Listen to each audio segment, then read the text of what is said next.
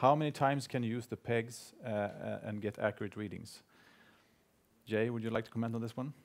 Well, theoretically, you should use the peg once and discard it, or keep it in some way for that particular patient, and you could reuse it.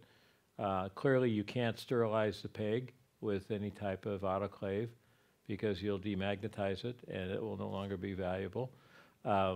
If you have the ability to gas autoclave, I suppose you could try that. We tried doing that in our clinic because we have a gas autoclave, but we found that to be relatively unacceptable. So we use a new peg on each patient.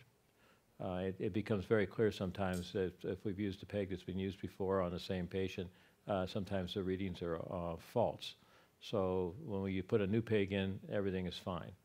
So I think that the idea is to use a new peg and not to reuse them. And you certainly can autoclave them. And maybe you think you can cold sterilize them, but I would probably stay away from that also. That's just how we practice in northwest part of the United States. Yeah, please. Yeah, I mean, I think there's a similar view. We'd all love to say, oh, it's completely reusable forever. But I think one of the things is to take it in context in terms of the cost of the peg. And 20, 25 euros or whatever they cost, if we look at the range and number of components we use in implant treatments in terms of analogues, impression copings, and everything else, one SmartPeg per treatment is actually not very much. There is using the same peg per patient is a possible way forward, but again, it alludes to the issues that Jay's raised around what is sterilisation and what would we use it, when and how would we use it, and that depends on people's criteria for cross-infection control. So may I say one more thing? I don't know how any of you practice, but in our practice, if we have an implant that fails within a reasonable period of time, we redo the implant for nothing. We don't charge half, we don't charge them for the cost of the implant.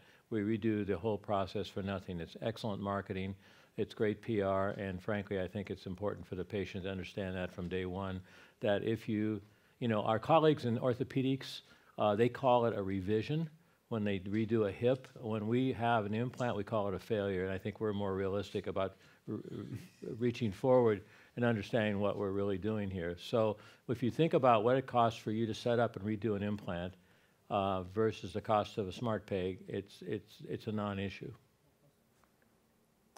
And also the risk, if you reuse it, that the material becomes weak, and it's very time-consuming to remove the fractured screw of a SmartPeg, which was used too often.